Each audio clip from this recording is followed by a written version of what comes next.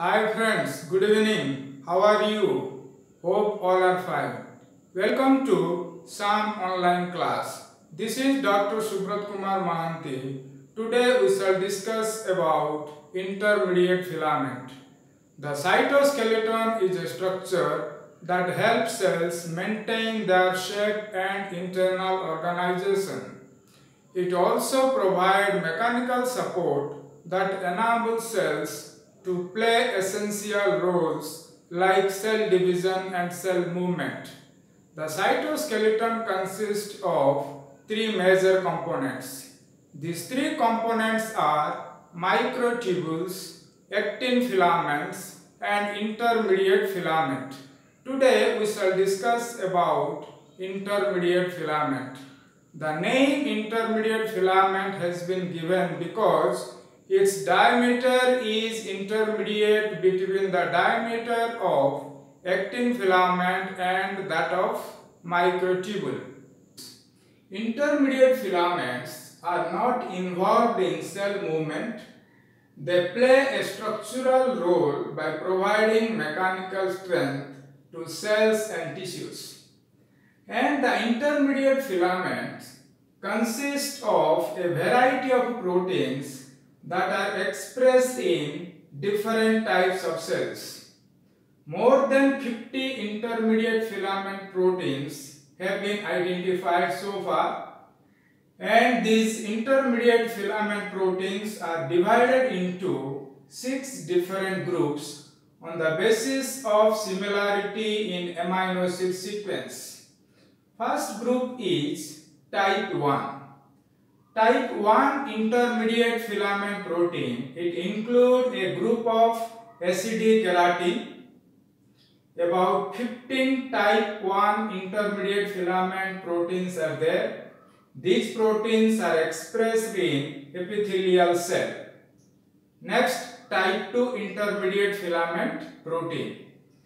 This type include a group of basic and neutral keratin, and the keratins can be divided into two different groups, hard keratin and soft keratin. Hard keratin are the component of hair, nail and horn, whereas soft keratin are abundant in epithelial cell. In epithelial cell, at least one type of type 1 intermediate filament protein and one type of type 2 intermediate filament proteins are copolymerized to form the intermediate filament. Then type 3 intermediate filament protein. Type 3 intermediate filament protein, it includes vimentin, desmin and other. Vimentin is a type 3 intermediate filament protein that is expressed in fibroblast, white blood cells and smooth muscle cells. Another is desmin. Desmin is a type 3 intermediate filament protein that is specifically expressed in muscle cell, where it connects the Z disc of individual contractile elements. Another type 3 intermediate filament protein is expressed in glial cell, and the fourth one is expressed in neurons of peripheral nervous system. Next, type 4 intermediate filament protein. This include various neurofilament proteins like NFL, NFM, NFH. L means light, M stands for medium, H stands for heavy. So type 4 intermediate filament protein, it includes neurofilament proteins that are NFL, NFM and NFH, which are abundant in the axons of motor neuron. Another type 4 intermediate filament protein is internexin. Internexin is expressed at an earlier stage of neuron development prior to the expression of neurofilament proteins. Next, type 5 intermediate filament proteins. This group include nuclear lamins. Nuclear lamins are found in most eukaryotic cells, and these nuclear lamins are the component of nuclear membrane. Then type 6 intermediate filament protein. Example is nestin. Nestin is expressed at even earlier stage during the development of neurons.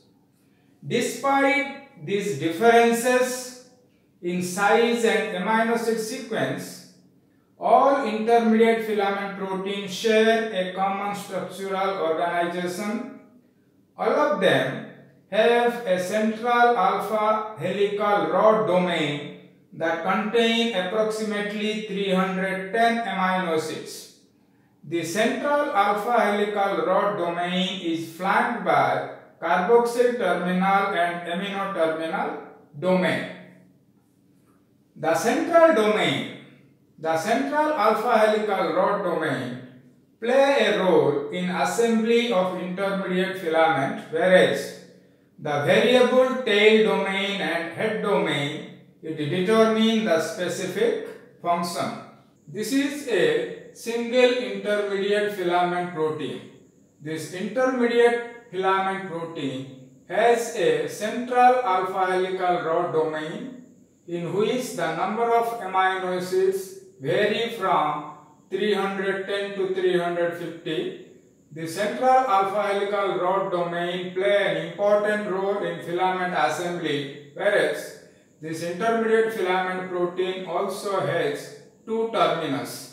This green colored part is the N terminus and red colored part is the C terminus. N terminus is also known as head domain. C terminus is known as tail domain. Both head domain and tail domain, they have variable size and structure that determine the specific function. Assembly of intermediate filament. Assembly of intermediate filament takes place in 4 stages. Stage 1. Stage 1 involves the formation of dimer. In stage 1, the central alpha helical rod domain of 2 intermediate filament proteins are wounded around each other to form a coil-coil structure which is a dimer. Stage 2. In stage 2, these dimers are associated in a staggered antiparallel fashion to form a tetramer. Stage 3. In stage 3, these tetramers are assembled end to end to form protofilament. Stage 4. In stage 4, approximately 8 protofilaments wound around each other to form a rope-like structure which is the intermediate filament. Both the ends of intermediate filaments are equivalent because they are assembled from antiparallel tetramer. They are also apolar because they don't have distinct plus and minus end. The intermediate filaments are generally stable.